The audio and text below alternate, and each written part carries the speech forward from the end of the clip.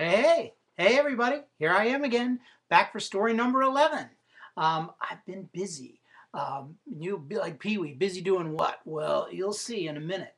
I'm going to call this one my colonoscopy, or lady, please, I'll pay for the effing pantyhose. So, what's that all about? Well, wait a minute though. First off, before we get started, I have something I do want to read. This is from Don's uncle, and Don's uncle's pretty smart. He's a lawyer, and he told me, he said, you know what? You need to copyright these. And I copyright my artwork, so it would make sense that I copyright this. What he told me was, he said, these videos and all images and content are copyright Stephen John Phillips 2010, all rights reserved. So thank you very much, Don's uncle. I appreciate it. All right, so anyway, my colonoscopy, that's where I've been. People are like, where have you been? What's going on? I've been worried about this colonoscopy. I don't like it. I didn't want to do it. First off, the colonoscopy really wasn't that bad. It was the preparation for the colonoscopy. And in my case, the preparation went horribly wrong. So let's talk a little bit about it. First off, I have my directions for the colonoscopy. So if you don't know, you have to take all these laxatives. That's what it's all about. So first off, when you start, please purchase a 238 gram bottle of Miralax powder. Well, I have that. Here it is. Unfortunately, this is not exactly the right size. And what happened was I got 2 of these. My wife said, oh, this will be all right. You can just use these. So I'm supposed to use this. The other things I'm supposed to use are Ducalax laxative tablets. And then to top it all off, a Fleet enema. Well, I have a 2-pack. I hope to never, ever use this at all. I used the 1-pack. I didn't this time. I've used it before, but I didn't this time, and I'm not hoping to ever use it again. But anyway, let's talk about a few of these directions, and I'll tell you where it went wrong. The directions are, at 2 o'clock the day before you start drinking the Miralax prep, take all 4 of the Ducalax tablets. So, okay, what happened was my wife went out. She said, you know what? I'm going to go out. I bought everything for you. You're all set to go. No problems. But I don't want to be there for that fiasco. And who could blame her? So she went out. So I had everything set up. So I took, at 2 o'clock, 4 Ducalax tablets.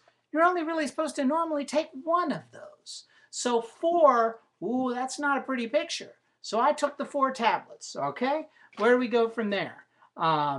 Then at 4 o'clock the day before, mix the entire bottle of Miralax in a 32-ounce bottle of Gatorade, Crystal Light, or any clear non-alcoholic fluid of your choice.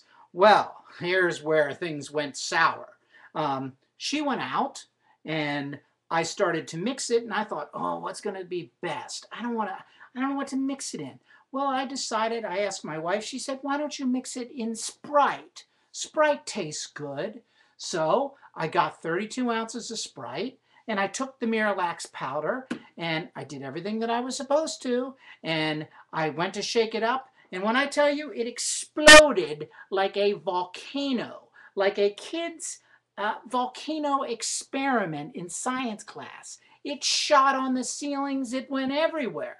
But where the problem lay was, there I was, I'd taken the 4 Ducalax tablets, and I had to have this stuff. Of course, Sean, not home. Kimmy, not home. So I had to go out. So I went out with taking the 4 Ducalax tablets to find this stuff. I went to 3 different locations. No, sir, we don't have any. No, sir. By about that time, I went to the Rite Aid. And let me tell you, I was holding my sphincter together at that point. And I made it in. Maybe I'll back up here. You can see maybe what I was wearing. I put these on just to show you. I had on these Budweiser, can you see these? Budweiser pajamas, okay? And I had forgotten my glasses. So it was like, what am I going to do now? So I had to get a pair of drugstore glasses. And I don't know if you guys have ever seen drugstore glasses, but they are pretty rank. And they didn't fit, and they had on this big price thing. So here I am running down. I'm in Kimmy's gardening clogs because I was in such a hurry. I had to get out. So I got these clogs on, these Crocs. It's like green gardening Crocs. And I am running through. And I got these glasses on, and they're sideways, and they have this big thing so you can't steal them. And I'm going down the aisle, and there's this guy there, and I'm like, oh, oh, where are the laxatives? You should have seen this guy. I think he thought I was some sort of pervert, you know. I have these glasses on, and I'm like, I gotta find the Miralax. So I run down there. I finally find it. This is the third place at the Rite Aid. Again, remember, I'm holding my sphincter muscle closed the whole time, and my stomach is going the whole time. I'm like, ugh. And I finally get up to the register, and there's a line. And there's this lady there, this fat lady, and she is trying to return these pantyhose. She said they weren't, they said, lady, you can't return these. These have been opened. These could have been worn. She says, well, they weren't marked right. They're not big enough. And it's like, I'm sitting there with these glasses like this, you know, and like trying to, and finally it's like, lady, please, hurry, I'll pay for the effing pantyhose. I gotta go. So I think they either thought that I was like drunk or whatever, that they finally decided that they opened another register and got me out of there, and that was that. So I made it home the whole way, the whole time. I finally made it home. The next day, I get to the event. I mean, there's all these other I get to the event. I go in there, and there's this guy. He's sleeping and snoring, kind of like the Three Stooges. Then in comes this old man, shuffles in this old man with his wife. I love this. He comes in there, and he's like, it's like checking in, and his wife's like, okay, I'm gonna go and park the car. And they're like, oh, no, you have to go back. You're late. So he's like being taken back. And as he says goodbye to his wife, instead of saying, I love you, honey, or you know, whatever you might say to somebody, he says,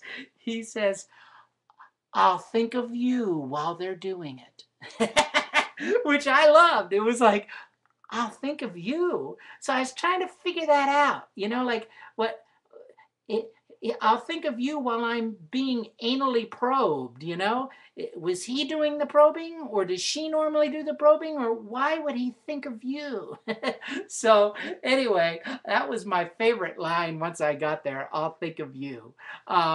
It wasn't so bad, you know. I got in there. They were very sweet. The only other bizarre part of it is they wouldn't let me leave. When you go out at the very end, like you're there on the stretcher, and they're like, okay, you can't leave until we hear you pass gas. It's like, what do you mean? It's like, oh, we encourage you to fart here. You have to fart. We have to hear you fart. So it's like, there you are on these like little beds, and there's these little curtains and all these people, and the whole time it's like a symphony of farting. And it's like farts like you've never heard.